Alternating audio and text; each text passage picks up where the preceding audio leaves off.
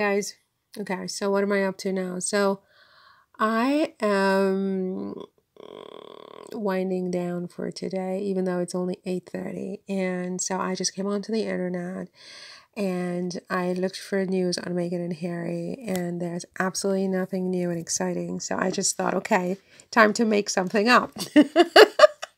Time to create some fake news. So I said, I'm going to talk about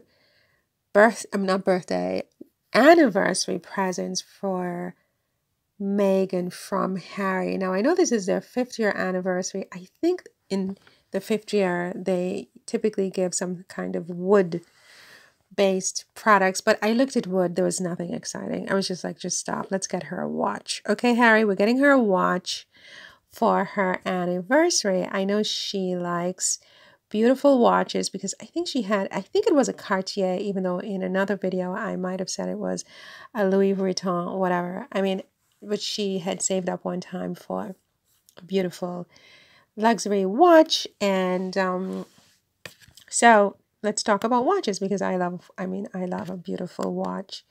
If that's all you have, very simple ring, I think a watch can be so incredibly beautiful.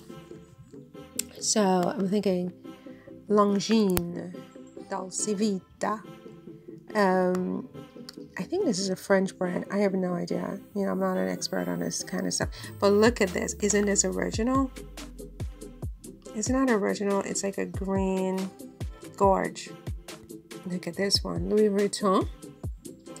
And the price is not ridiculous. I mean, even relatively unrich people can afford it. I can't. But it's a gorgeous watch. Gorgeous.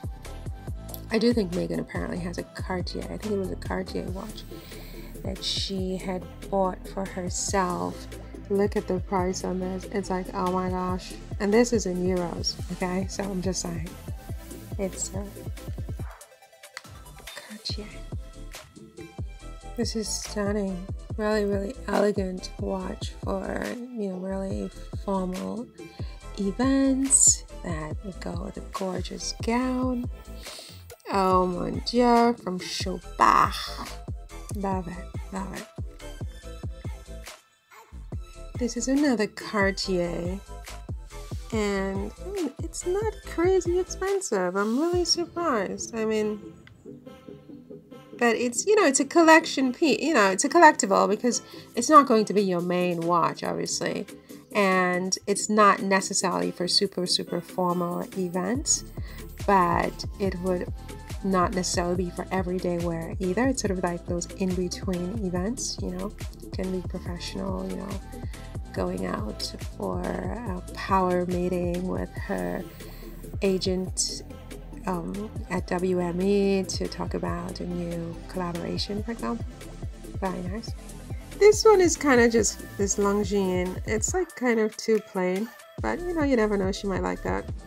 This is another Longines, and it's very elegant, obviously. And it's not too bad. It's not too crazy. I like it. Very elegant. You can wear this during the day. Nice. This is breathtaking. I mean, look at this. Just absolutely gorgeous. I mean, wow. J'adore. J'adore. This is another Cartier classic. La Donna de Cartier. 8,000 euros. I mean, nice. I like the simplicity of this watch. This is also Longines. And, this is just absolutely perfect. Absolutely perfect. It's just simple and elegant and just perfect. This one is Omega. It's sold. What does that even mean? I have no idea. Oh, I guess it means it's sold. So this one is just for the idea. No idea how much it costs. At least 1,000 grand, I'm sure. This is a fun watch. It's a nice collector's piece, when you already have all the watches you possibly need. And this is just a collector's addition to your already beautiful collection. And it's by Swarovski, which is a nice brand also. And quite affordable, quite affordable. That's a nice brand. I mean, I don't know much about the brand, but it might be a nice collab, Swarovski. And it's affordable for regular people, And these would look pretty with evening dresses, like if she has something very feminine with frilly green dress or something to an event or an award ceremony. Absolutely perfect.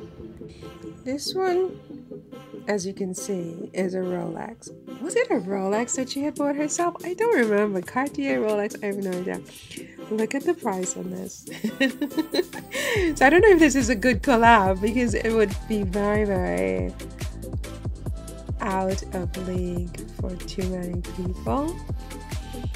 But it depends, it depends on where the collaborations are placed. I mean, in very, very high-end publications for very, very affluent people, it would be amazing, but there could be some backlash with this one. This is another vintage Cartier. Vintage Cartier from Vestiaire Collective. Very nice. One is, what is this? This is a Patek Philippe, and it's pricey. It is pricey, but it's gorgeous. Very simple. It's a day watch, but day to evening, right? Very nice. And finally, la pièce de résistance. This is Chanel, and I don't know the price on this because it's this is a collector's square type deal, so you would have to check the catalogs and stores. But this is a gorgeous watch, and I think Chanel would be such a beautiful fit for Meghan, in terms of brand aesthetic and just Meghan's own aesthetic. I think it would be a really nice marriage and collaboration. Anyway, that said, I must stop because I'm sure Harry and Meghan are going to just exchange, I don't know, very simple gifts for their anniversary. But I just thought, okay, simple gifts. And then there's that special gift in a beautiful box for the wife on her 5th wedding anniversary, husband. Okay? All right. So talk soon. Take care. Bye.